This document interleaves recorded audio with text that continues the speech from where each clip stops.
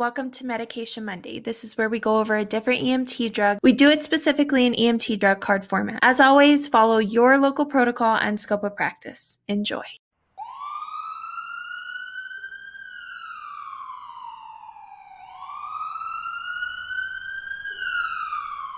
Today's medication is called Rocuronium, and Rocuronium's brand name is Zimmeron. It falls under the class of non-depolarizing neuromuscular blockers and also paralytics. Mechanism of action is that it antagonizes the acetylcholine at the motor end plate, inducing skeletal muscle paralysis. And the only indication for it in EMS is rapid sequence induction or rapid sequence intubation. As always, before we get into dosages, abide by your local protocol and stay within your scope of practice. The adult dose is going to be 0.6 to 1.2 milligrams per kilogram, IV or IO. The pediatric dose is exactly the same, which is 0.6 to 1.2 milligrams per kilogram. And depending on what your protocol says, it's usually intended for 3 months and older. Your contraindications include hypersensitivity to bromides, and you want to use with caution in patients with heart, hepatic, and renal disease. Adverse reactions can include transient hyper or hypotension, apnea, dysrhythmias, bronchospasms, nausea, vomiting, respiratory depression, wheezing, and bronchi. Drug interactions. Inhalation anesthetics can potentiate the effects of Rocuronium. How it's supplied. It is typically supplied in 10 milligrams in 1 milliliter. A few side notes about Roc.